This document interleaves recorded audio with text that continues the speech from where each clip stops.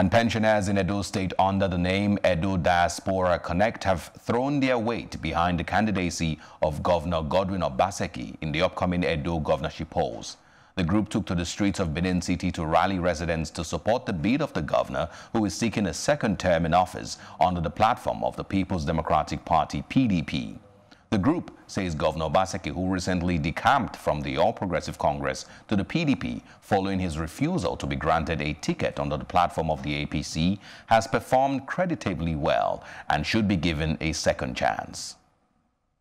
I'm a pensioner. Since I'm pensioner, everybody don't really know whether I even still pension, because when before 25th or 21st, my salary, my allowance, they don't ring.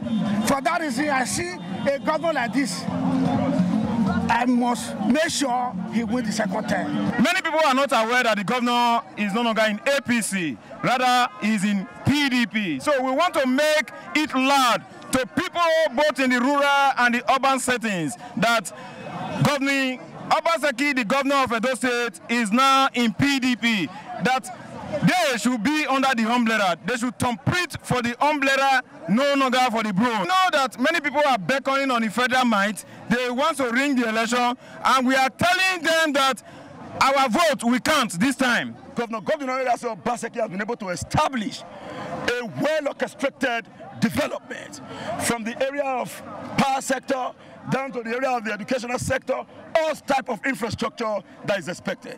And we begin to wonder why some group of persons are doing everything humanly possible to prevent a man that decided to stand to defend the interests of the downtrodden, knows that they are no longer enjoying the will of Edo people.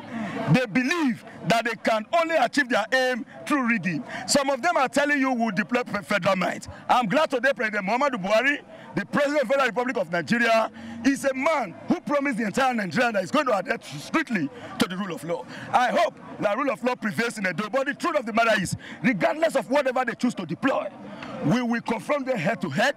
We will deliver as Edo people.